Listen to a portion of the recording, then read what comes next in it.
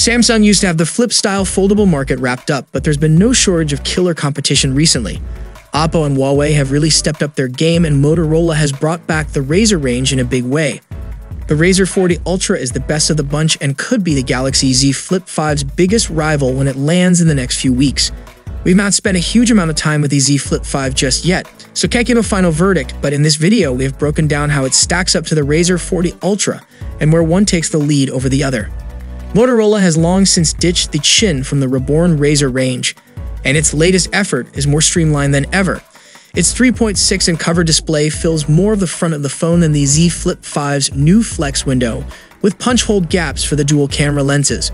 The Razr 40 Ultra uses a mix of metal, glass, and, depending on the model, vegan leather with a hinge which folds completely shut with no gap. It can stay part open between 45 and 140 degrees. The whole thing is IP52 rated, which means better dust resistance than the Z Flip 5, but worse water resistance. It's much more streamlined than previous Razr efforts and a lot more colorful to boot. The Flips is limited to subtler pastel hues. Samsung also banished the gap for this latest phone generation, using a new hinge which folds completely shut.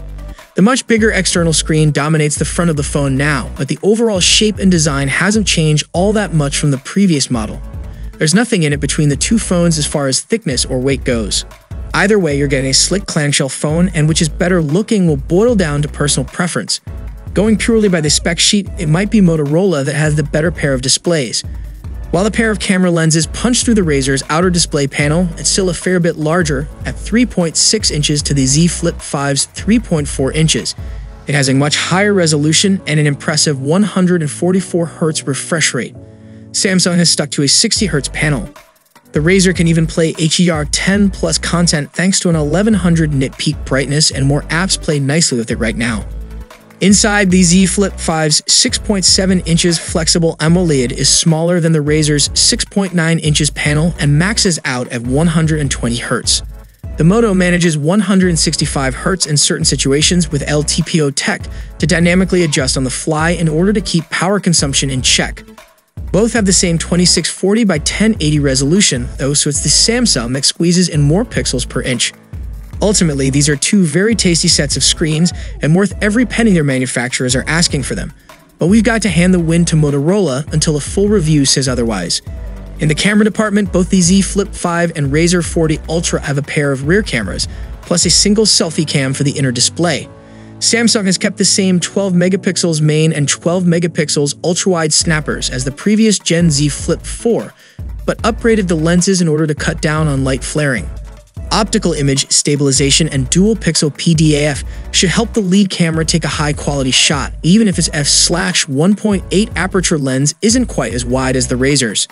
Motorola has gone for a 12 megapixels main snapper with PDAF, OIS, and an f/1.5 aperture lens. It's paired to a 12 megapixels ultra-wide with autofocus, a 108-degree field of view, and f/2.2 aperture lens. That's a narrower view than the Flip 5's 123-degree ultra-wide, but macro focus adds some extra versatility. Video recording tops out at 4K at 60 FPS and can manage 120 FPS footage at Full HD. The Razr's inner camera gets a 32 megapixel sensor and f/2.4 lens, which is more than triple the pixel count of the Flip 5's 10 megapixels punch-hole camera. But it's not all about numbers. Motorola has historically been a step behind Samsung on image processing terms, so we're expecting the Z Flip 5 to produce more pleasing pics overall. Final judgment is being withheld for a full review, as on paper Motorola have the upper hand. Samsung's ongoing partnership with Qualcomm means the Z Flip 5 lands with a Snapdragon 8 Gen 2 for Galaxy, a bespoke tuned version of the flagship chip, which runs a little quicker than the off-the-shelf versions used by rival manufacturers. It's paired to 8 gigs of RAM and your choice of 256 or 512 gigs of onboard storage. We're expecting it to be up there with the fastest flagship phones currently on sale and have more than enough grunt for gamers. The Razr 40 Ultra only arrived a few months ago, but it uses a previous gen Snapdragon 8 Plus Gen 1 processor. This is by no means a sluggish phone, but it isn't quite as zippy as the Flip 5 or as energy efficient. The 128 gigs base model and step-up 256 gigs version has 8 gigs of RAM, while the 512 gigs range topper gets 12 gigs for smoother multitasking, but which models are available to you depends on where you are in the world. Motorola has found room inside the Razr 40 Ultra for a 3800 mAh battery, which gives it a minor lead over the Flip 5's 3700 cell. But that phone's processor should consume a little less juice, so we're expecting it to be neck and neck as far as longevity goes. The Razr can charge over Type-C at 33 watts, which is better than the Flip's 25 watts, but wireless charging is slower at 5 watts to the Samsung's 15 watts. Now with a larger cover screen, uprated internals, and a fold-shut hinge, the Galaxy Z Flip 5 is a healthy upgrade over Samsung's last-gen clamshell phone. But the Razr 40 Ultra is easily Motorola's best folding effort to date, and the two trade blows in several areas. One has better dust resistance, the other copes better with water. One has a bigger battery and slightly faster charging speeds, the other has a more efficient CPU.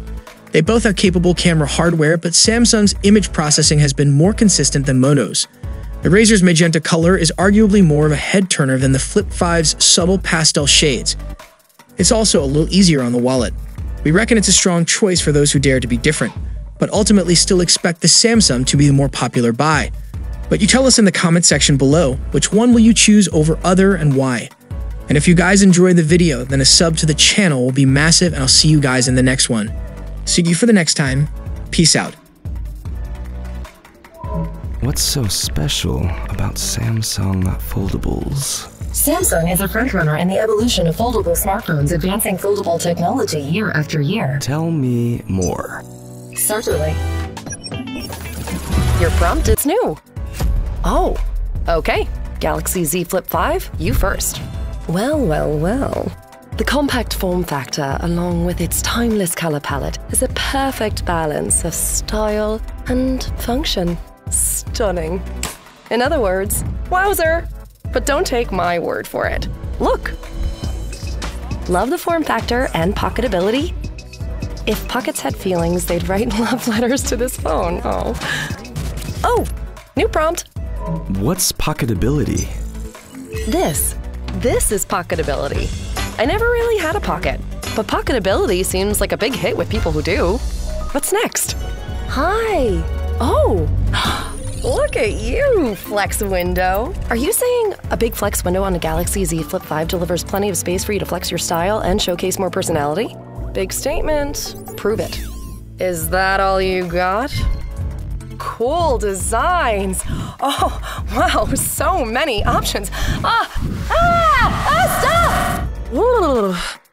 Am I seeing double, or are you displaying multiple widgets at once? Oh, you want me to pick? Okay, how about music? Oh yeah, here we go. FlexCam, let's do it. Let's see. This is her favorite. The rest, delete. Hands-free. It's like a tripod. Camcorder mode. They see what you see. Wait. What's this? 12 megapixel pro-grade sensor rear camera. High-res FlexCam selfie. FlexCam seems like a unique reason to get Galaxy Z Flip 5. Let me go through it again. What did I learn? Big flex window. Widgets. Pocketability. FlexCam.